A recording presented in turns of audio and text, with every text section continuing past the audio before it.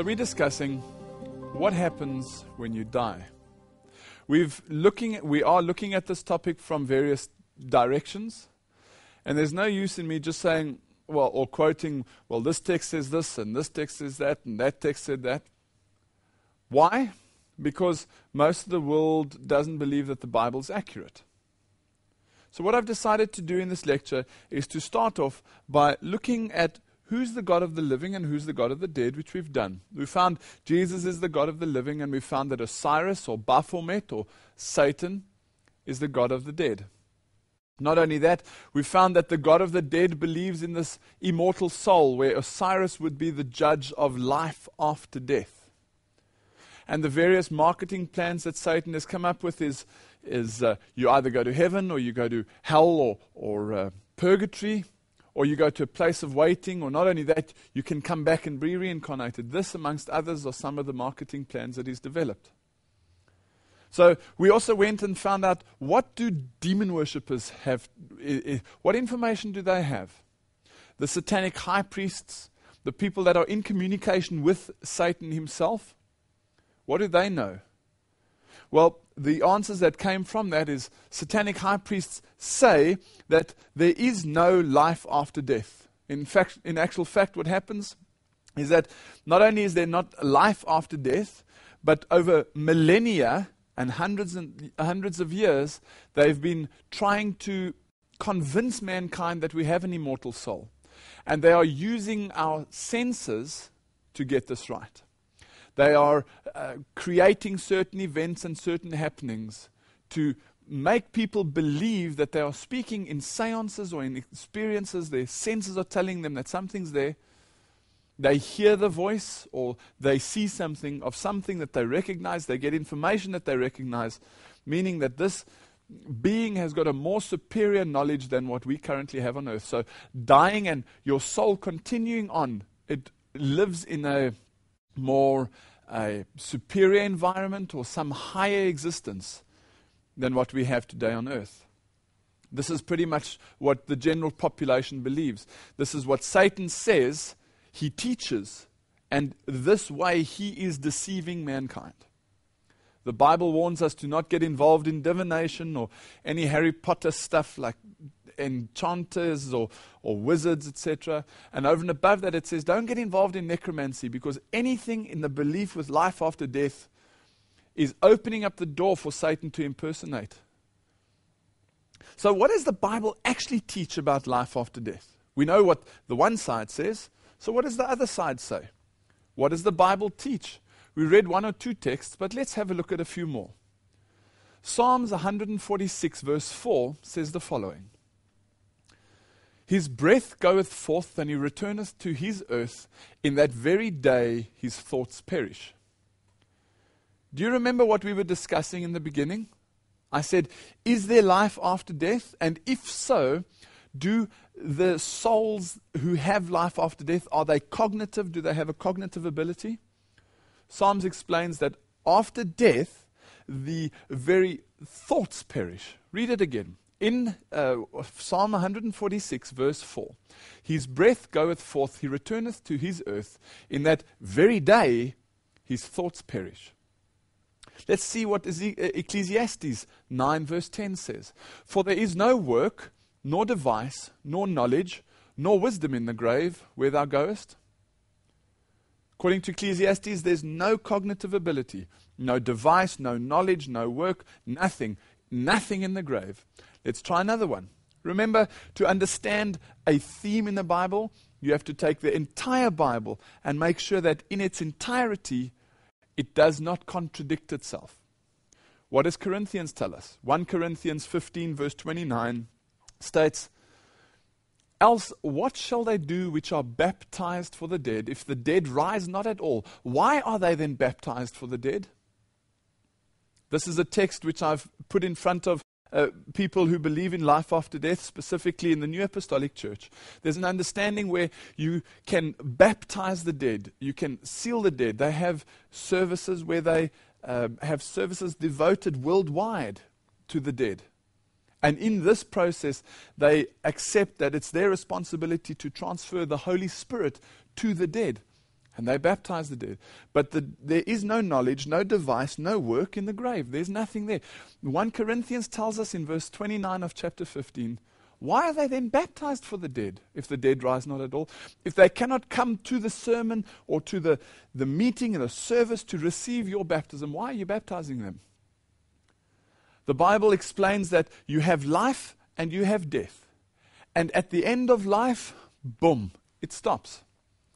That graphic explains that at that red dot, nothing continues. These are just a couple of the text words. Let's have a look what it says in Ecclesiastes 9 verses 5 to 6. For the living know that they shall die, but the dead know not anything. Neither have they any more a reward, for the memory of them is forgotten. Also their love and their hatred and their envy is now perished. Neither have they any more a portion forever in anything that is done under the sun. This is very clear.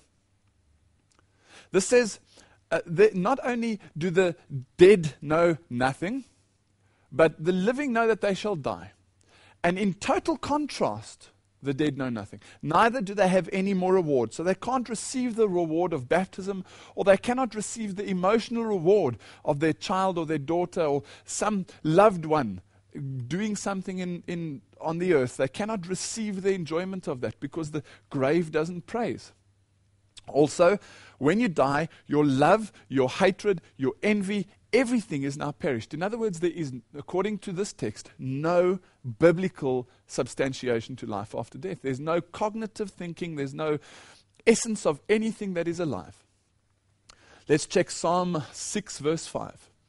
For in death there is no remembrance in thee. In the grave, who shall give thee thanks? Who's going to thank thee? Nobody. Not in the grave. Let's check Psalm 88 verses 10 to 12. Wilt thou show wonders to the dead? Shall the dead arise and praise thee? Shall thy loving kindness be declared in the grave, or thy faithfulness in destruction? Shall thy wonders be known in the dark, and thy righteousness in the land of forgetfulness? You see, these are rhetorical questions that are being given out by the psalmist.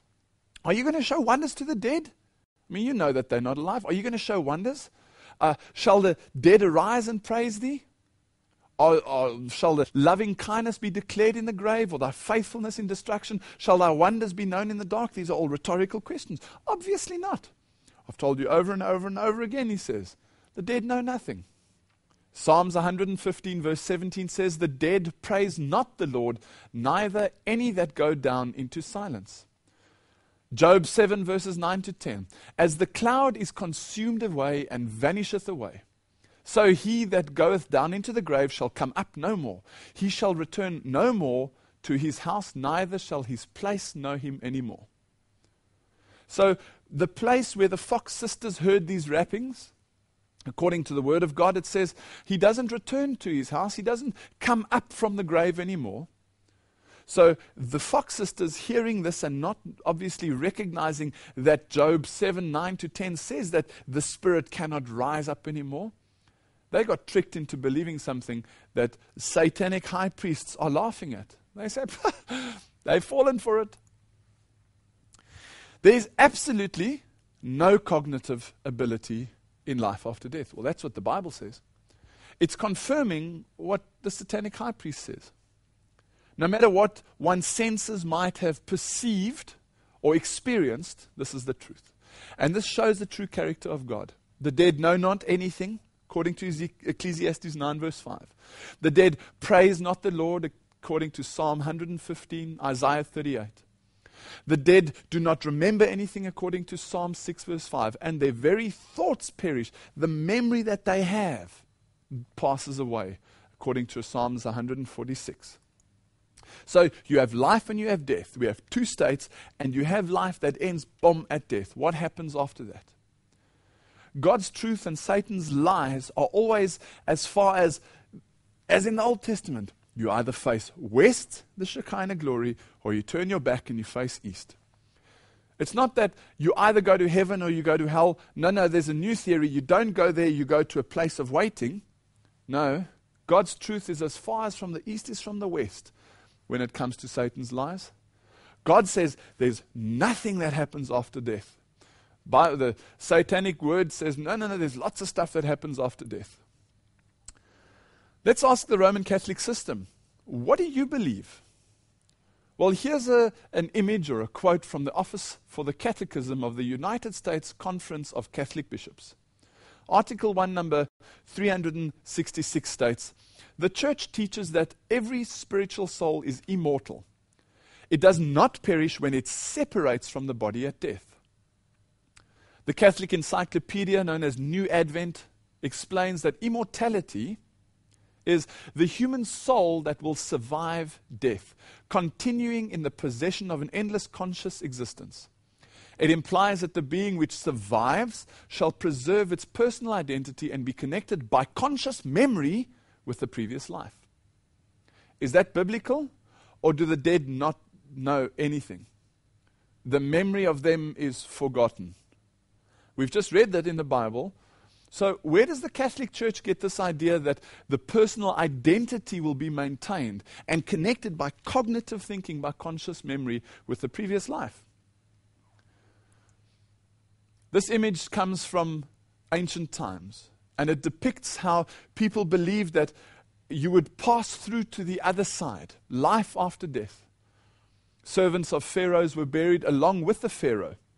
Whether you were young or old, doesn't matter. If your boss died, you would be buried alive with him. Because death is just a portal to go through to the other side. This is the belief in Osiris. This is the opportunity for you to go to a higher state of existence. This is satanic teaching. Unfortunately, throughout history, this is what has been maintained and this is what has been believed. And even today, this is what's being propagated on all the media channels around the world. I use the New Apostolic Church as an example again because I know it. I understand it. I grew up with it and I was part of it until I left. They say in their documentation that the New Apostolic Church believes in the immortality of the soul. They say that the idea of life after death is substantiated by what they call departed services, services for the departed, where you can pray for, you can baptize, seal, etc., the dead. 1 Timothy 6 explains something different though. It says that the King of kings and Lord of lords, who only hath immortality, to whom be honor and power everlasting. Who has got immortality? Only, according to the Bible? The King of kings and Lord of lords. At present, he's the only one who has got immortality. But yet, there's this idea that is so well known about life after death. What does the Bible teach about the soul? Okay, so if the soul also dies at death, I don't quite understand this. What is this? What happens to the soul, this part of mankind that supposedly was supposed to go somewhere, and now you're telling me it doesn't? Well, the King James Version Bible uses the word soul 1,600 times. And it never uses the term immortal soul. Not once. Only God is immortal. But interestingly enough, the Bible declares death to be a type of sleep. It declares that at least 53 times in the Bible. It says in Job 7 verse 21, "Now I shall sleep in the dust." Mark 5:39, "The damsel is not dead, but sleepeth." For David fell on sleep and was laid unto his fathers. Acts 13:36. 1 Thessalonians 4:13-17. "But I would not have you be ignorant concerning them which are asleep." Now, what does it mean to be asleep? How cognitive are you when you are asleep? Well, if you sleep like I do, you don't know much until the next morning. What does it mean to be asleep? Why does the Bible use this term asleep? Because asleep refers to a person that's actually alive but yet has not got cognitive ability. Well, let's have a look what happened in Genesis 2. Genesis 2 verse 7 explains how God created man. We are taught today that man is mind, body, and soul. 3 separate entities. In the New Age, they even say mind, body, soul, and emotions. 4 separate entities.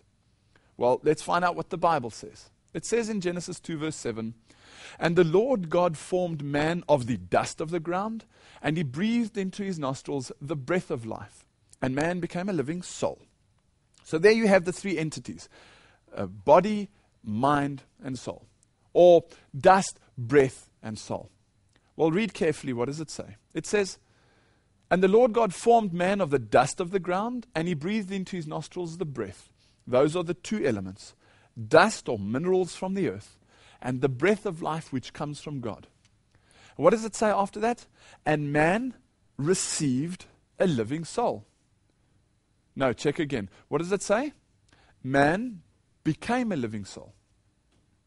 You see, by connecting those two elements, the dust of the ground with the breath of God, you have a third element that exists when those two are connected together.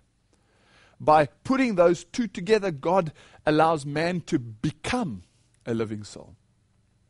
And yet the New Apostolic Church's statement on the evolution theory says the following. It is therefore conceivable that modern mankind, Homo sapiens, was endowed with a soul. You see the problem? Man doesn't have a soul. Man, according to the Bible, is a soul. You have to have the one and the other, you plug them together and boom, you have a third element. How can I explain this better? Let's try this example. Consider this. What two elements are needed to make a light work? Well, number one, you need an electrical bulb, a light bulb. And number two, you need electricity. There's a whole bunch of stuff in between. But let's take those two as an example. You need two critical elements. You need a light bulb and you need electricity. Those are the two most important, right? Now, what happens if you turn off the light? Say, for example, you disconnect the electricity. What is the light? It's switched off, right? The bulb. Now, it's basically, if you would like, asleep. Because if I plug in the plug into the wall, what happens to the light bulb? Bing! It's now awake. But if you notice, we had two elements. We had electricity and we had a light bulb. And when you plug them together, when you let the electricity arrive at the light bulb, what do I have? I've got electricity, I've got the light bulb, and I have light. There's a third element now present in this formula which wasn't there beforehand. When I connect the light bulb together with the electricity, boom, I got light. What happens when I do the reverse? If I unplug the light bulb, what happens? Well, that light bulb goes back to sleep. Where's the light gone? Has it now gone and sat on the table, and when you plug it back in, it jumps back inside the light bulb? No. When you unplug the electricity, the light bulb goes back to sleep. When you plug it back in, boom, the light comes back alive again. See, this is what the Lord is explaining. He took the dust of the earth and the breath of life, and he plugged them together, and boom, there was a third element that was in existence when the two are connected. That's called the soul. Now, what happens to this third element at the point of death? At the time of death, what happens to this so-called immortal soul, or this idea of this third element? Where does it go? Well, it doesn't go anywhere. You see, just like when you unplug the light or unplug the electricity and the light bulb goes to sleep, if you were to unplug the breath of life, the soul would go to sleep. If you were to unplug the physical body, the soul would go to sleep. Now, is this possible? Does the Bible actually confirm what I'm saying? Well, let's check. Everything has to be biblical. We cannot go on some escapade of what I say or what you say. Let's check what the Bible says. Genesis 35 gives us an example of Rachel, who was at the point of death. It says in verse 18, and it came to pass as her, in other words, Rachel's soul was departing, for she died. Here her soul was leaving her body, right? This is the way it's understood. Well, the original word for soul, you have to go back and you have to be very careful here, because we need to understand that diligent study is needed. Throughout history, diligent study has been an order of the day. But today, with instant food and instant coffee and instant this and auto banks and everything's instant, we want instant theology and click the fingers and boom, I must be in heaven. You see, the time has to be taken to study this thing. So let's have a look. What is the original word that was used? in Hebrews, when they wrote this word, her soul was departing. Well, according to Strong's Concordance, which is possibly the most reliable one in the world, the one that most scholars use, it's the foundation for biblical scholarship, it says that the original word used here was nephesh. Nephesh is an interesting word, and it comes from the word nephash, which is H5314 if you're looking for it, in the Strong's. And this is a primitive word that means what? To breathe. So if you go to the original translation and you understand what is written, it says, and it had come to pass that her soul was leaving her. Her nephesh was leaving her. In other words, her breath was leaving her. What does Ecclesiastes 12:7 say? Because this is one of them that is used as to substantiate the belief that when you die, you go to heaven. And then shall the dust return to the earth as it was, and the spirit shall return unto God who gave it. Ecclesiastes 12 verse 7. Here your spirit goes back to God who gave it to you in the first place. Be careful. Let's go and check. What does the original word in Hebrew say? This original word is the word ruach. And what this means in direct translation is the wind, by resemblance, breath, or a sensible or violent exhalation. So, what does this say? Let's just check again. Let's put that word ruach, breath, exhalation, into context.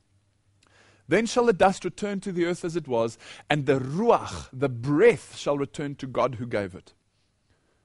This is a perfect example of plugging in the light and disconnecting the light.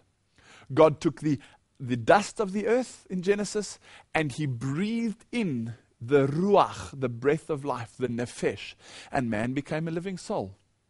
At this point, the dust returns to earth, and the ruach, the nephesh, the spirit, returns to God who gave it. Just because today's word is used as soul or spirit doesn't necessarily mean it's an immortal element of mankind that continues after death. This is why we have to be very, very careful on how we understand the Bible. No longer can we just read through the Bible accepting that that word means the following. Imagine you were born in the 1940s, and I told you that I was a very gay person, or I was queer. Now, those words at that time would have meant I was a very excitable person, I was a very joyful person, but I was a bit strange, I was a bit weird. Today, if I was to say that, people would think I was a homosexual, and as queer, that's still quite weird, but also has to refer to homosexuality. Just in the same way how words have changed over time to mean something else, spirit or ruach in the olden days cannot mean an immortal part of man today. It's got to mean ruach in the Old Testament, it's got to mean ruach in the New Testament. Let's give another example. 1 Kings 17 verses 21 to 22. The prophet Elijah had come to a boy that had died, and he stretches out over this boy, and he says, "O Lord God, I pray thee, let this child's soul come into him again." Just as in the example with Rachel, the word used for soul here in the original Hebrew is nephesh, the child's breath. He's asking, Lord, you've taken the breath back to you, the ruach, you've taken it back. Please let it come back into the child's body. Let him be a living soul again. What about the word ghost in the modern translations? Well, Genesis 25 verse 8 explains that Abraham gave up the ghost and died in a good old age, an old man and full of years, and was gathered to his people. Where was Abraham gathered? Up to his people in heaven or in this place of waiting? No, his people were in the grave. And he gave up the ghost. Let's check another one. Genesis 25 verse 17. Ishmael gave up the ghost and died. Genesis 35 verse 29. Isaac gave up the ghost and died. And he was also gathered unto his people. So what does this mean to give up the ghost? Well, all of these references refer to, or texts refer to the word ghost. And it actually comes from the word gava. Now in Strong's Concordance it explains what the word gava is. This is a primitive root word to mean to breathe out or expire, to be dead, to give up the ghost or to perish. Is there any indication there of some third part of immortality going somewhere? No. All it means is that there's a gava. He gave up the breath. He gave up the ghost and he died and was collected with his parents or with his family. He was gathered unto his people. There's this element of ruach appearing again. What about Jesus? He's our example. He supposedly went and preached to the souls at the time of Noah on that Sabbath day that he was asleep. Well, Mark, at least in chapter 15, verse 37 says, Jesus cried with a loud voice, and he gave up the ghost. Well, the ghost in the New Testament is written in Greek. That word ghost comes from the word ekpneo. It means to expire or give up the ghost. So which part of Jesus then went into the realms of the departed, into the people that were there from the time of Noah?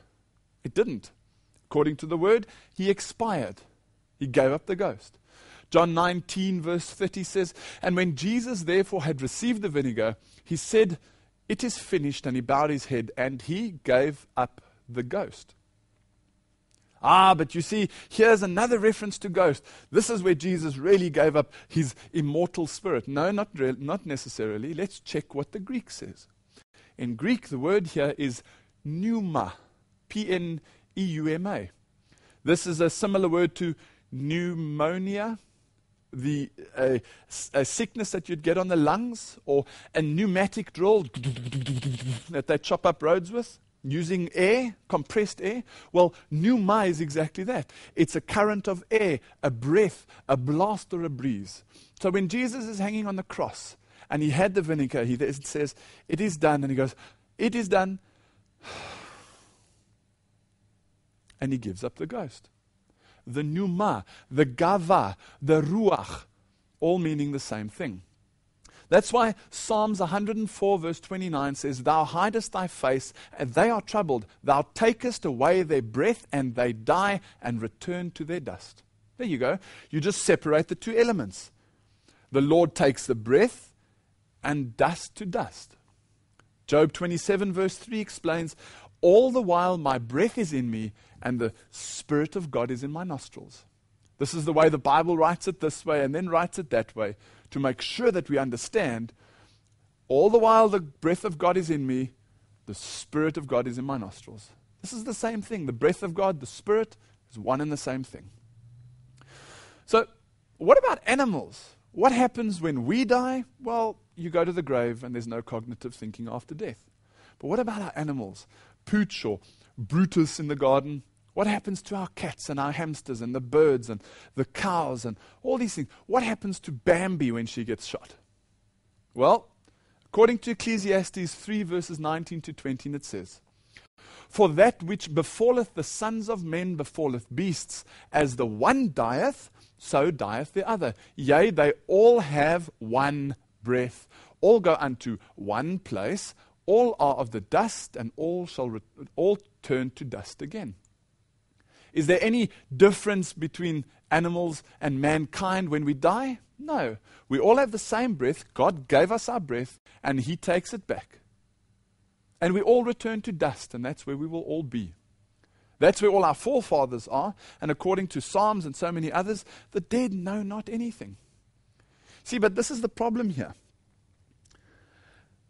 This is stemming again from not identifying the Antichrist. Remember, the Antichrist beast is a beast that speaks out of both corners of his mouth. He speaks this way, but he also speaks that way. I showed you the examples from the Catholic Encyclopedia, New Advent, that says the immortality of the soul is the part that survives death and continues on, even having reference to the person that it was prior to death.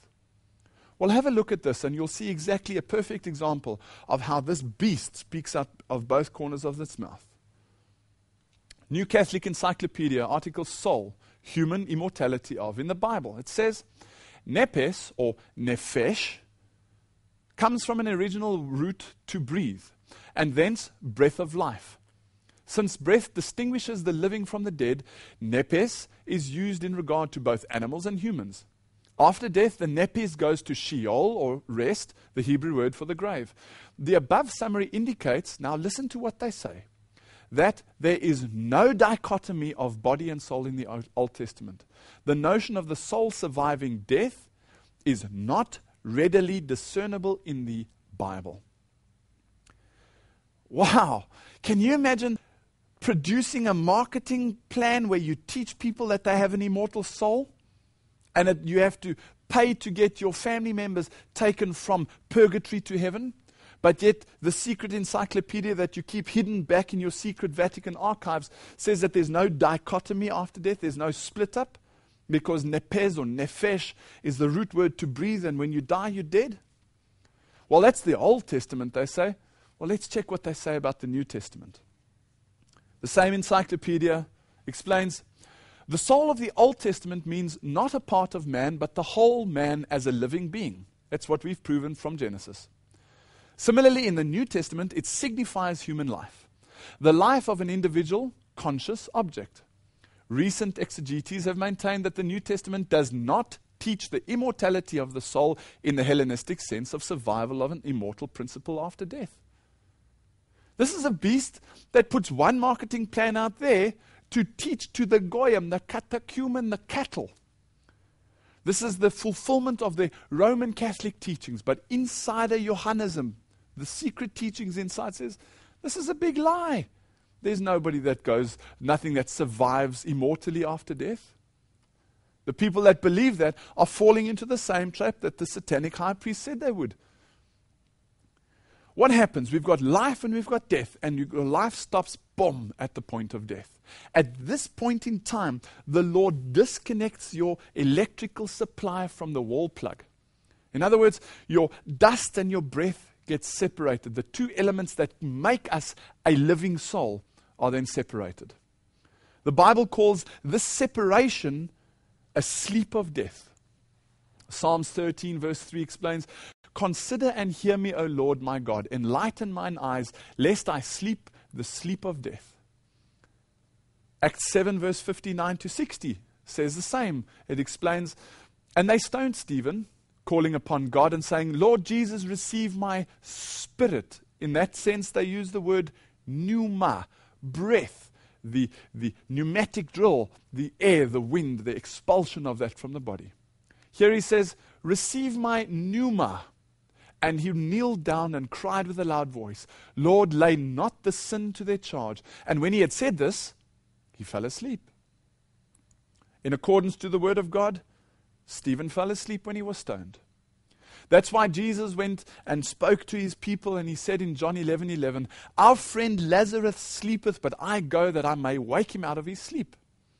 And they said to him, but if he's sleeping, let him sleep, man. He's probably tired.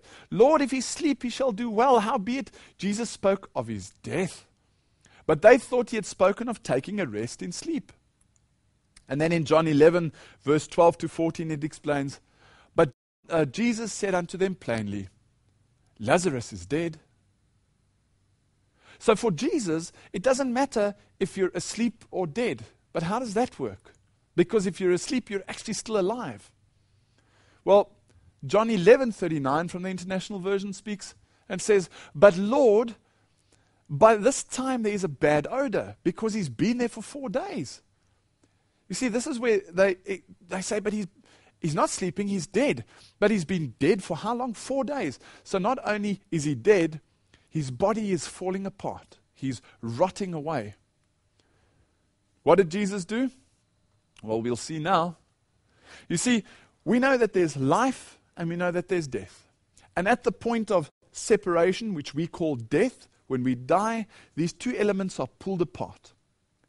And after that, as this dotted line explains, we sleep the sleep of death.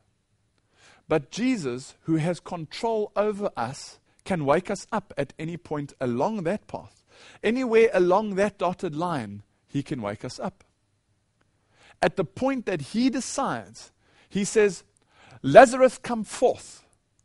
And he plugs the light bulb into the wall socket again. And there you have 3 elements the body, the breath, and the living soul. And it's also interesting to realize how Lazarus came up to the top, and Jesus said, release him, he's still bound in his robes. So somebody had to have carried him from the back of the tomb when he was lying down to the top. We'll check who that is in a moment. So think about this for a moment. For Jesus Christ, it doesn't matter if you are alive like we are now, or if you are dead. For him, it matters if you have gone into the grave under his power. You see, when you die in Christ, you are asleep.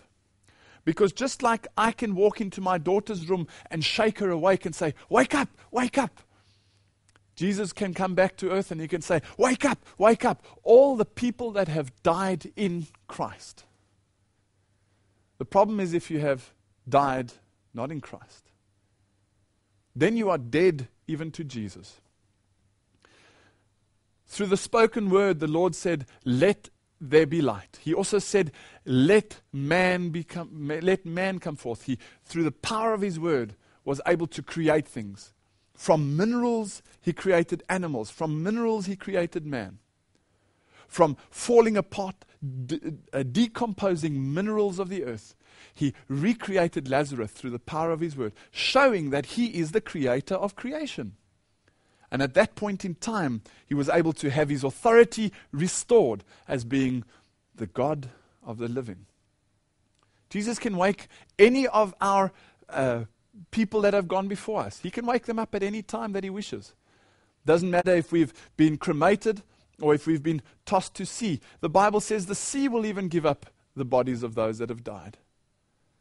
So it doesn't matter if we've somehow been eaten by a shark. It's got nothing to do with the physical composition of who we are.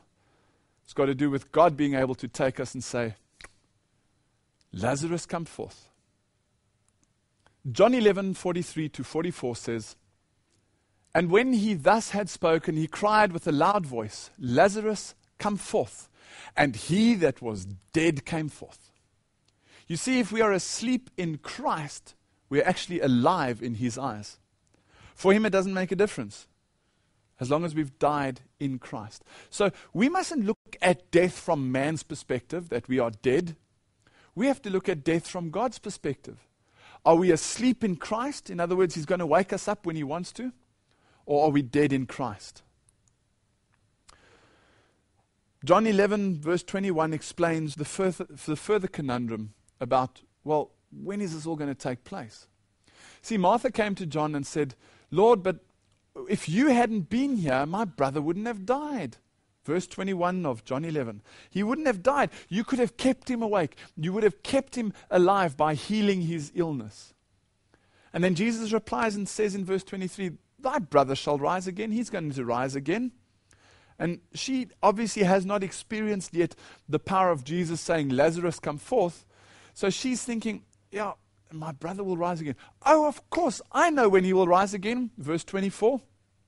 I know that he shall rise again in the resurrection at the last day. See, this is why the depiction of the resurrection is Christ with his clouds, and clouds referring to angels in the New Testament. He's going to come with his clouds and heaven will be empty for a period of time. Jesus is coming with the angels, just like the angels had carried Lazarus still bound in his death robes up to the top of the tomb. So the angels come down and wake God's people up out of the graves. Martha knew that this was stock standard theology for her. This was what she'd always known. I know that he'll rise again, but that'll be on the resurrection day. I still want him around now. And then Jesus said, well, Lazarus, come forth. And boom, there it was. Job 14 verse 12 explains, so man lieth down and riseth not till the heavens be no more. When you die, you lie down. In other words, you go to the grave. You are gathered unto your people. This will happen until the heavens be no more. Do you remember the 7 churches, the 7 seals and the 7 trumpets? What was the opening of the 7th seal? When the heavens were rolled up like a scroll? This is the point where the heavens are no more. This is the return of Jesus Christ. This is the moment that the rock hits the statue and Daniel on its feet. And the man lieth down and won't rise anymore. There's no cognitive thinking, nothing in death, until the day that the heavens are rolled up like a scroll. So we know that there's life, we know that there's death, and life ends at the point of death. At that point in time, we sleep until Jesus says, and behold, I come quickly, and my reward is with me to give every man according to his work. On that judgment day when the Lord arrives, he says, Lazarus, come forth. He says, Mary, come forth. Michael, John, Paul, whoever you have fallen asleep in Christ, come forth and be with me. As it explains in 1 Thessalonians 4:16, for the Lord himself shall descend from heaven with a shout, and the voice of the archangel, and with the trump of God, and the dead in Christ, those that are asleep, shall rise first. Here you have the separation of the two elements at death, and they stay separated, and God has got the breath with him until he decides to bring it back and plug it in. At that point in time, he says, come forth, and the angels help the people out of the ground, exactly in line with 1 Thessalonians 4 verse 6. John 5 is another example. In verse 28 and 29, he says, marvel not at this, for the hour is coming in which all that are in the graves shall hear his voice, and shall come forth, they that have done good unto the resurrection of life, and they that have done evil unto the resurrection of damnation. And on that judgment day, when Jesus issues according to the rewards, according to our works and according to our deeds, we will either rise in Christ or we won't. We'll either rise in the resurrection, done good and the resurrection to life, or we'll have done evil and we'll have the resurrection of damnation. That is when the Lord plugs the soul back together, and boom, that third element exists. Okay, well, it's pretty clear what the Bible says. It's confirming that what Satan said was true. But are there any biblical texts that contradict this, that say, well, there is life after death? Because where are all these churches getting this idea of immortality from? One of the most important or profound examples of this is the Mount of Transfiguration. This is explained in Mark 9 verses 2 to 10. And after 6 days Jesus taketh with him Peter and James and John, and leadeth them up into a high mountain, apart by themselves. And he was transfigured before them, and his raiment became shining, exceeding white as snow, so as no fuller on earth can white them. And there appeared unto them Elijah and Moses, and they were talking with Jesus. And Peter answered and said to Jesus, Master, it is good for us to be here. And let us make 3 tabernacles, one for thee, and one for Moses, and one for Elijah. And there was a cloud that overshadowed them, and a voice came out of a cloud saying, This is my beloved Son, hear him. And suddenly when they looked around about, they saw no man anymore save Jesus, only with themselves. In Mark 9 verses 2 to 10, this is explained a little bit further. As they came down from the mountain, he charged them that they should tell no man what they had seen, till the Son of Man were risen from the dead. And they kept that saying with themselves, questioning one with another, what the rising from the dead would mean.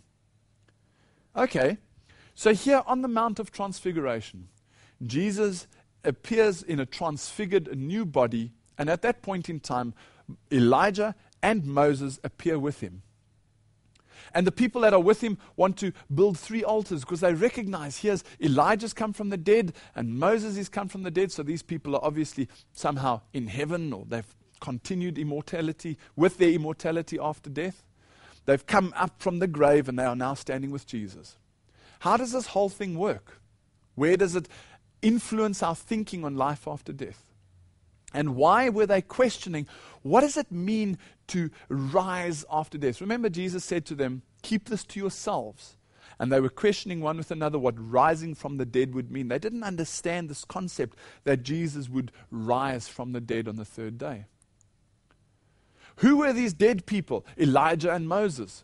How did they get there? There's proof. Life after death is true. Well, be careful here. 2 Kings 2:11 explains it quite clearly. This is now regarding Elijah. What happened when Elijah died? Let's read it. It says, And there appeared a chariot of fire and horses of fire, and parted them both asunder. And Elijah went up by a whirlwind into heaven. Did Elijah die? No. According to the Bible, he was taken up to heaven. So he never saw death. What about Moses? Did Moses die? Yes, he did. So how did he get there? Well, read with me Jude 1 verse 9. It says the following. Yet Michael the archangel, when contending with the devil, he disputed about the body of Moses. Michael the archangel, do you remember we discussed this? Michael, he who is what God is. Who's the only person in the universe that can dispute against the devil for ownership of your body? It's only the Creator that can do that. He put it together in the first place. So now, for some reason, he's wanting to put Moses back together again. He's got the one element, the spirit that's gone back, the ruach, the nefesh that's gone back to God who gave it. He's got the one bit. All he needs now is the other bit. And there, as he walks to Moses' grave, they're standing probably with his foot on Moses' body and saying, "Bum, this guy belongs to me." And Michael, he who is what God is, contended with Satan for ownership of the body of Moses. So the Lord put Moses back together. It's explained in Jude 1 verse 9. The body of Moses with the breath of God, and boom. Later on at the Mount of Transfiguration, here Elijah, who didn't see death, is seen, and here Moses, who did see death, is also seen. You see, Elijah, this is the Lord explaining what's going to take place at the judgment. This is the day when Jesus comes to fetch his own, to wake those up that are asleep in Christ. This explanation of these two men shows one being the people, or depicting, like Elijah as an example, he depicts those that will be alive when Jesus comes. He depicts the people that will be taken up from the earth who won't see death. If the Lord were to come today and he was merciful on me, I would be able to rely on Elijah's experience at the Mount of Transfiguration and say, oh, that's how the Lord's going to do it. My grandma who's passed away, if the Lord is merciful to her and she somehow makes it to heaven as well, then Moses is a perfect example of her process of getting to heaven. You see, the Lord is going to put her back together just as he put Moses back together. And where Elijah represents those that are going to be translated from life, Moses represents those that are going to be translated and raised from the dead. Hebrews 9 verses 1 to 8 explains that, for there was a tabernacle made, but into the second went the high priest alone, once every year, not without blood, which he offered for himself and for the errors of the people. The Holy Ghost, this signifying that the way into the holiest of all was not yet made manifest, while as the first tabernacle was yet standing. Hebrews is in the Old Testament or in the New Testament? In the New Testament. Here, a New Testament reference to the Old Testament tabernacle, saying that the Holy Spirit was working in the Old Testament through the sanctuary, but that the high priest, in order for him to get into the Holy of Holies, had to take blood with him. The Holy Spirit would obviously guide him, but he could not approach directly the throne of God because the earthly tabernacle was yet standing. This is referring to Jesus Christ as being the fulfillment in the New Testament of the tabernacle in the Old Testament. But it is clearly explaining that the Old Testament was working in, the Holy Spirit was working in the Old Testament, in the tabernacle. The power of the Holy Spirit was available in the Old Testament. 1 Peter 4 verse 6 is another example which is often used. Read this with me. For this cause was the gospel preached also to them that are dead, that they might be judged according to men in the flesh, but live according to God in the Spirit. A hurried reading of this verse gives the impression that the cause of the gospel was preached to them that are dead. So you can preach to the dead, you can pray for them, you can baptize them, you can do, the whole shebang. Well, you've got to be careful again. Remember that there's a finger in the pie and it's got to do with deception. Have a look at the context in which this has been written. Have a look at the way that this has been written. For this cause was the gospel preached. In other words, in the Old Testament. For this cause in the Old Testament, the gospel was preached to them that are dead. In other words, them that are now dead in the New Testament. That they, in the Old Testament, might be judged in the same manner as today's men in the flesh. But they'll live according to God in the Spirit. So just as the example in Hebrews, where the Holy Spirit was working in the Old Testament, that power has guided mankind throughout history. And the people in the Old Testament, who are now dead, received the same message. The gospel was preached to them. If you don't know what I'm speaking about, please take time to watch the DVD, Who is God? That covers it in pretty much depth. So, this idea of the New Testament being somehow different to the Old Testament is actually not quite correct. What about 1 Peter 3:18 to 20? Another one which is used to motivate this idea of life after death. Let's read it. It says, "For Christ also hath suffered for sins, the just for the unjust, that he might bring us to God, and being put to death in the flesh, but quickened by the Spirit, by which also he went and preached unto the spirits in prison, but which sometimes were disobedient, when once the long suffering of God waited in the days of Noah, while the ark was preparing, wherein a few, that is 8 souls, were saved by water." Here there's an idea that by being put to death in the flesh, but quickened, which means made alive by the Spirit, by which he then went and preached into the prisons of the people that were disobedient at the times of Noah. This is this idea that mankind is somehow immortal, but we are imprisoned after death. And through Jesus' death, he was able to go and speak to the people in that prison, even from the time of Noah onwards. Well, again, we have to just go back and look at that reference in Hebrews, where the New Testament gospel is telling us that it is a fulfillment of the Old Testament sanctuary, and that the Holy Spirit has worked in the Old Testament as what it's working in the New Testament. Not only that, the death of Christ has made alive the old system which they had. In other words, the tabernacle and the sanctuary is therefore fulfilled in Jesus Christ.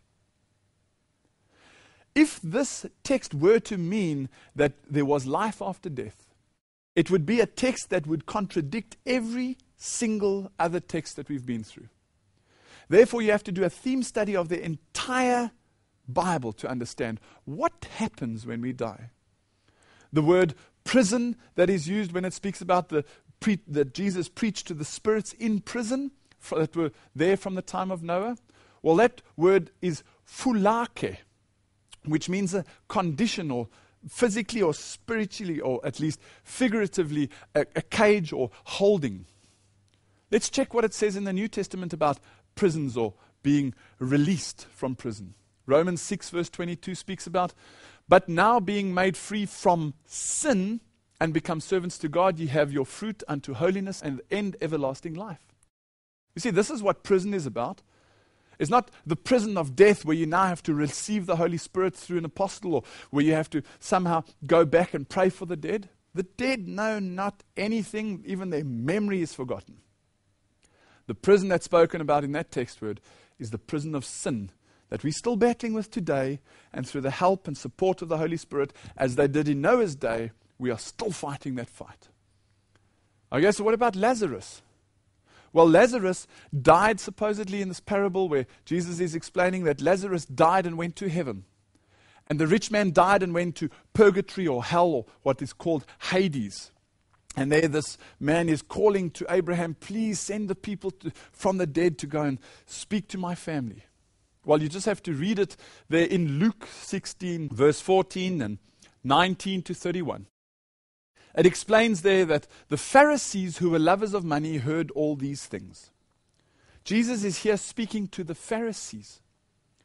And just as he does with us, he speaks into our life in the context of our understanding.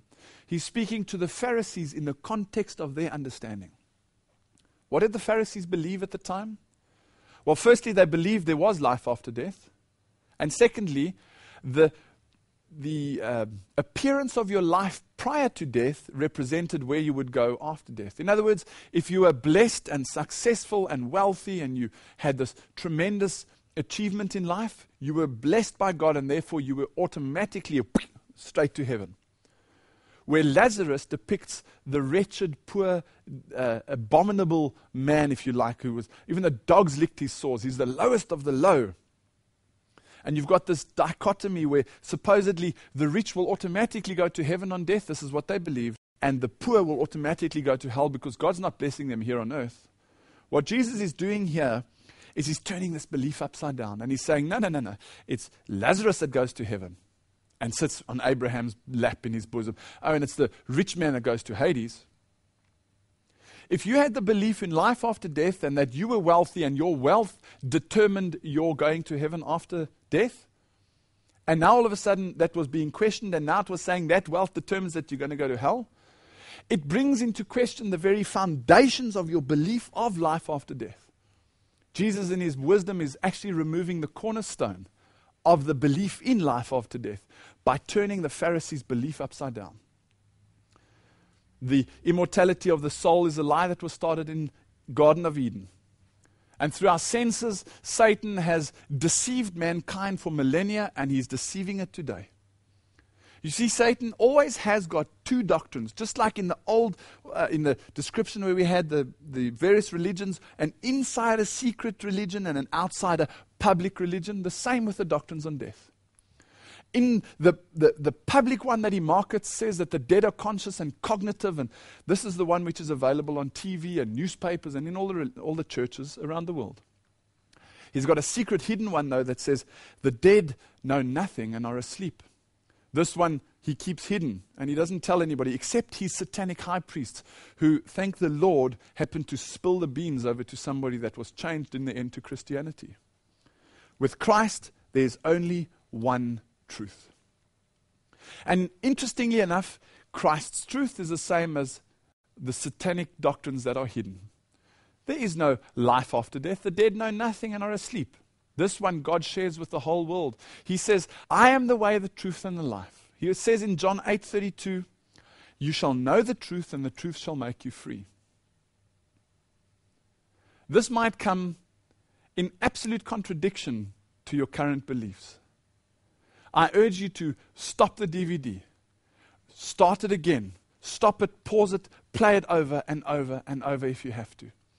Pick up your Bible, check every text word that I've given you, and make sure that what your belief is in line with the Word of God. Thank you for joining me in What Happens When We Die.